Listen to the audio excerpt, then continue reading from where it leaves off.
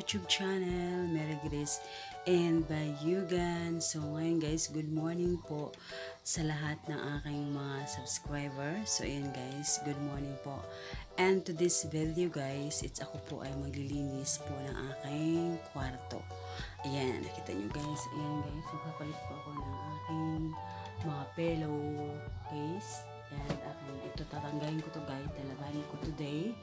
And ito yung aking beading, it's tatanggalin ko siya. Then maglilinis po ako guys ng buong kwarto at pati na din doon sa kabila. So ngayon guys, samahan niyo po ako today. And don't forget guys to subscribe this channel guys. And i-click niyo po ang notification bell for updated to all my videos here in my YouTube channel. So mag-start na tayo guys, magligpit. Ayan, unahin natin yung ating kama. Magtanggal ng mga punda para palitan ng bagong punda.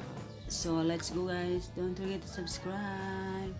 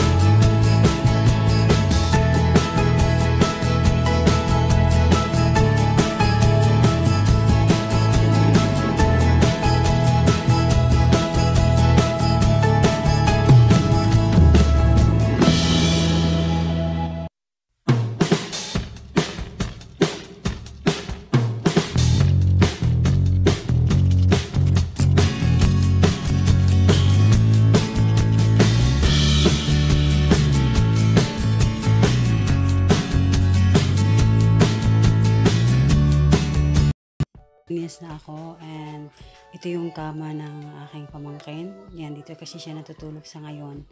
Dahil wala pong kasama yung aking mother. So, ito po yung kama po ng aking mother. So, ayan guys, ito po yung loob ng kwarto. Dati kasi guys, ito po yung kwarto ng aking kapatid. Na siya po ay namatay na.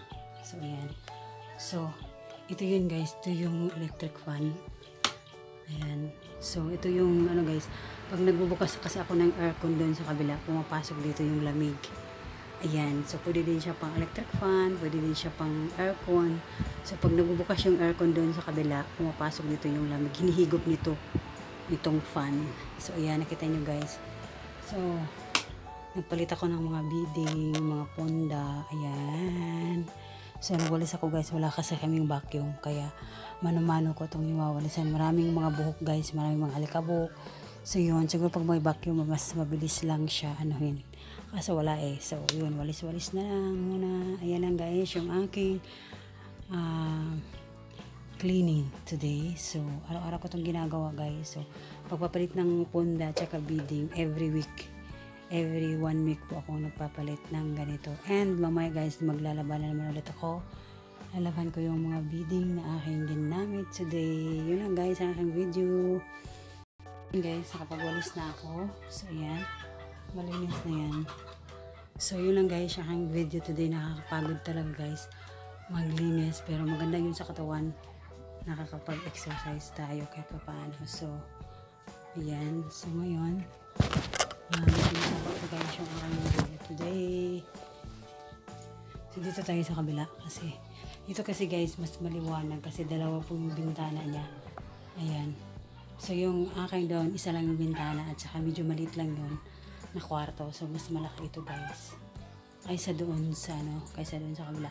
Dito guys it's wala siyang cabinet. Bukas na bukas siya. Since nakita nyo guys parang may mga ganyan. Kasi bata po yung nakahiga na dito ngayon. So ayan. So, meron siyang mga ganyan, mga ganyan. So, ayan. So, dito na side, dito naman yung aking mother. So, ayan, nakikita nyo guys. So, ito yung kanilang, ganito. Then, meron silang Durabox na mga ganyan. So, makalat pa guys. So, yung dito, so, makalat. So, ayan.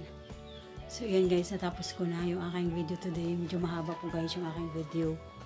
So yun guys, maraming salamat guys for watching and today mag-start na po akong maglaba. Lalaban ko yung aking mga pinalitan na mga punda kasi sunod next week wala na naman akong ipapalit kaya lalaban ko na yun. So yun guys, ang aking video today. Maraming salamat guys for watching this video guys and bye. Don't forget to subscribe. Bye guys.